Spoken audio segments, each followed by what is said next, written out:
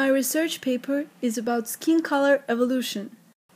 As you may notice, there are a lot of skin colors across the world, and my responsibility today is to explain to you why. Let's take a look at this map. This map shows us the distribution of a skin color across the world. As you can see, in areas closer to the equator, people's skin is darker than in areas further of the equator. And again, we face the question, why? Well, the answer is simple. One of the main factors of this phenomenon are UV rays.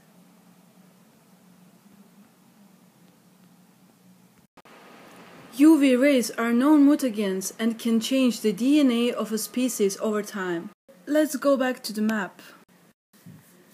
Areas closer to the equator receive almost direct UV rays from the sun all year around.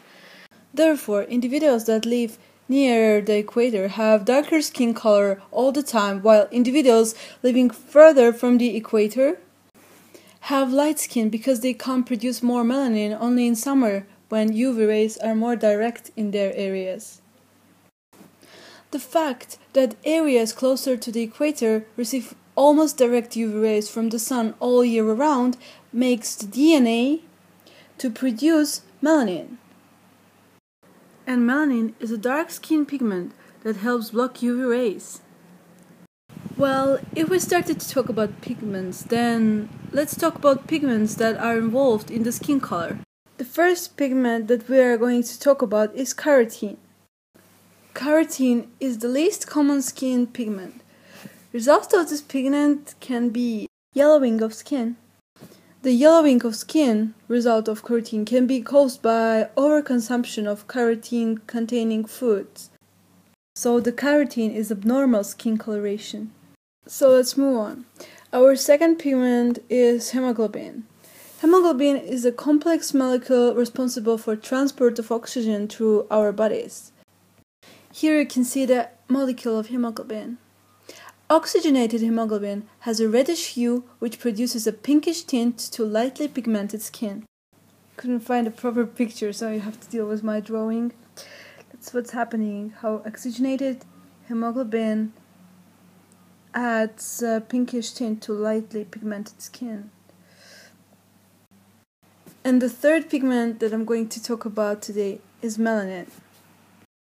Melanin is the main determinant of the skin color because skin color depends on amount, diversity, and distribution of the melanin. Skin color shows the pattern of the incomplete dominance. Incomplete dominance is a form of intermediate inheritance in which one allele for a specific trait is not completely dominant over the other allele. This results in a third phenotype in which the expressed physical trait is a combination of the dominant and recessive phenotypes. Okay, let me show you an example. So if the father is dark-skinned man and mother is light-skinned woman, then their child will be probably brown-skinned. And that's how the incomplete dominance works. So let's summarize. Skin color evolution was caused because of the different distribution of UV rays. In places with high concentration of UV rays, people have darkened skin because their organisms have to produce a lot of melanin to protect them from UV rays than people living in regions where amount of UV rays is less. You probably now have a question. At least I had that question when I was doing my research.